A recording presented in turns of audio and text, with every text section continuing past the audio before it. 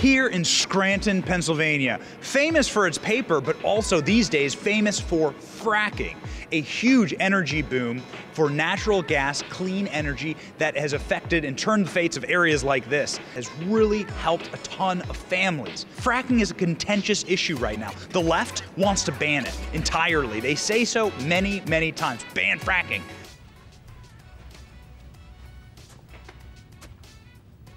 Great practical joke, Jim. Got me go to the annex. No, God! No, God, please, no! No! No! No! The right wants to keep fracking and keep the energy jobs in places like this. And so the question is, what do people here in the state of Pennsylvania think about fracking, and should it be banned? We're asking that today for Benny on the Block. Let's go hear what people in Scranton have to say.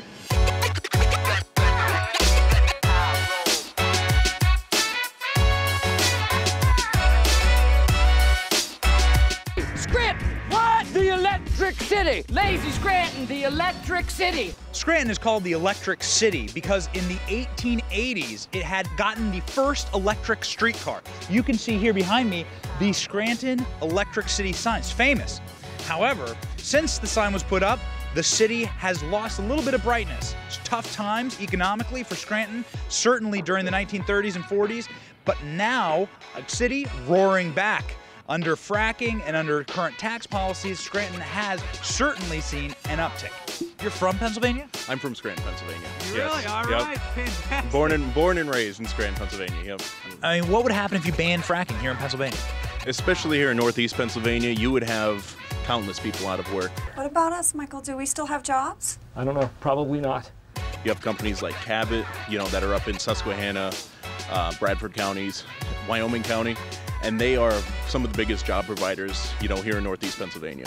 It would make catastrophic. It was the biggest thing to hit Northeast Pennsylvania was the fracking and the natural gas and the little bit of oil that they've hit. This is huge. That's what she said. Point blank, he wants to ban it. I mean, is that popular around here in Pennsylvania? Absolutely not. There's like 600,000 people that have jobs, and he wants to take them all away, every single one. It's over. We are screwed. And then he'll say, well, I didn't mean that. And then, so his word, the first thing that came out is actually what his word is. Ban fracking. Boy, have you lost your mind, because I'll help you find it. It creates a lot of jobs, plus it also brings the lower price for natural gas in the gas industry. The farmers, the distressed lands up there, those guys are starting to make some money because they lease the land or sell the land. Most importantly, it's the gas bills for the people around here. Yeah. And the jobs. 600,000 jobs would be gone in a blink. No, don't like that. Yeah. Livelihoods, crushing families. That's sad. That's sad if he did that. We pay the cheapest gas now than we've ever paid in my 45 years of life that I could ever think backwards. It is the cheapest it's ever been. If we lose fracking, we're going to be back to $5 a gallon gasoline in Northeast Pennsylvania, not counting the natural gas. And you got to really take a look at it. They're saying they want to ban fracking altogether and that fracking is bad. Is that true? We'll have a simple question for them. When they're traveling, how are you getting there? You coming by bus? You coming by plane? How are you going to get there? Are you going to walk? Why don't you explain this to me like I'm 5? Like, what would happen under the Green New Deal for places like Scranton? The Green New Deal would be an absolute disaster. You would have, like we said before, a huge loss in energy jobs. Dunder Mifflin Scranton is being shut down. Michael, we shouldn't be talking about this until all the decisions have been made. You knew about this all along, didn't you? Jan told me just a few minutes before she told you. Traitor. I think especially for an area like this, where the history is built around coal, and specifically anthracite coal, people love energy jobs here. It's the history of the whole town and county. So what would happen if the Green New Deal was implemented for a place like Scranton? Jobs would go out the door, for 100%. It's a fact. Jobs would go out the door. I think it would be terrible to implement that. All right, come on, go! Fuck! Oh! So no Green New Deal for Pennsylvania? Absolutely not. With the tremendous loss of jobs that we'd only have. The left has done a full-on embrace of socialism. Is socialism popular in Pennsylvania? No, socialism is not. at all. You know, we want our freedom, we want our rights, not to be locked down and say, you know, I get 99% of my check I'm going to give to you, live on 1% so everybody can live free.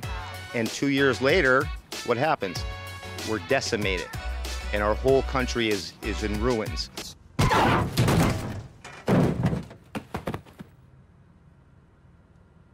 Why do kids like socialism these days? I think a lot of kids listen to what celebrities in the media says. I mean, that's the most basic answer, but I think it is true. A lot of people go with trends, and I think socialism has become a trend, for sure, especially in places like college campuses. Replace these pages with life lessons. Scranton is the electric city, but it won't be very bright under socialism.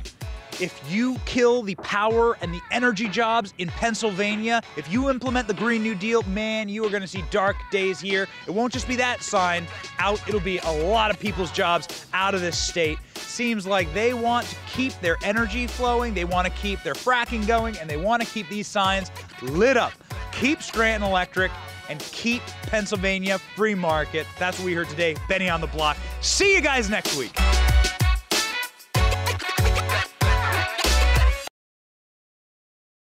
Hey, it's Benny Johnson here, Turning Point USA's Chief Creative Officer. If you like this video you just watched, be sure to subscribe to the official Turning Point USA channel and never miss an episode. See you guys next week.